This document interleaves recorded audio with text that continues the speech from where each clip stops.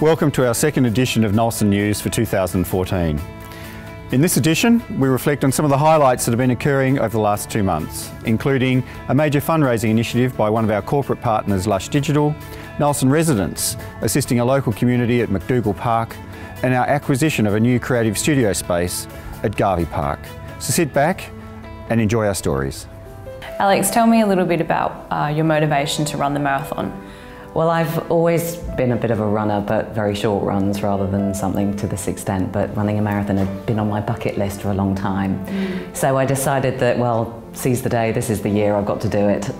So did the training for 4 or 5 months, and while I was doing something quite as ridiculous as this, I thought, well, why not try to raise money for a great cause along the way, so somebody else can benefit. So I chose Nulsen because you guys are very close to my heart. We've had a great long-standing relationship with you, and every time we come to film, we've just realised what amazing work you do, and every little bit helps. So it was awesome that I could raise some money for you guys along the way.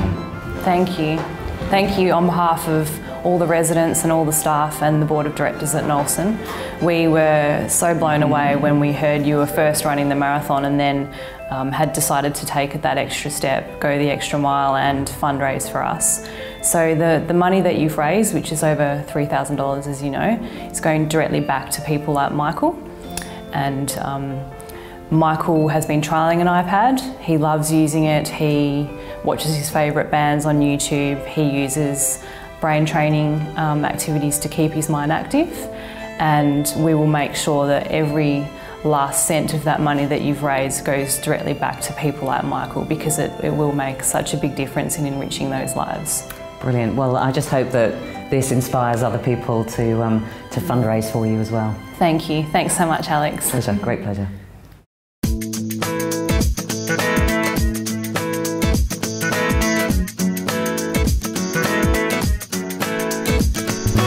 I work as an arts facilitator for Nulsen, which means we work out of different spaces, one being Victoria Park Centre for the Arts and the other being Garvey Park, where we are today.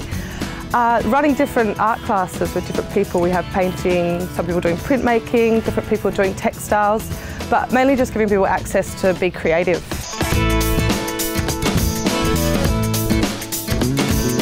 Lara started coming down with us when we were at Earthwise a while ago, and now Garvey Park since we've been here. So Lara's journey has been really lovely, starting off with small little bits of paintings and moving to using a big easel. But she's very individual and self-controlled in her expression, so Lara knows what she wants to do and just jumps straight in. And Pete used to do really expressive drawings and inks and is now doing the stitching and the sewing, which is a bit of a slower process, which fits in with this space because it is really relaxed down here and you can have your coffee, and they work well because Garvey Park's really good because we've got spaces where people can be together, and then also where if you want to you can go and find your own space and just sit quietly and make. So depending on the individual we kind of work around that.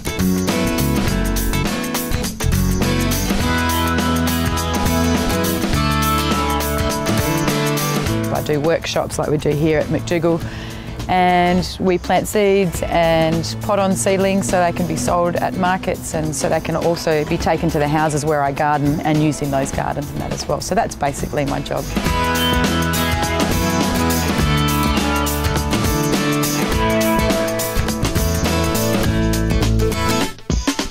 When people are around and a space is being used, and a lot of people even just walking past come and say hello and have a look at what we're doing and tell us of other people that have done the same things or people that they know that might want to be involved in that as well. So it's very much that visual thing as well, and just the community realising that people like this are out there and that they can do things, and that can only benefit the community, I think.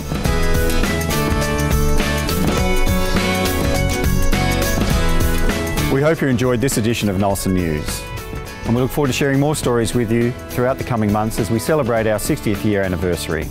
And remember, if you'd like to know more about Nulsen, go to our website nulsen.com.au, or you can now visit us at Facebook. Thanks for watching, and we look forward to seeing you next time.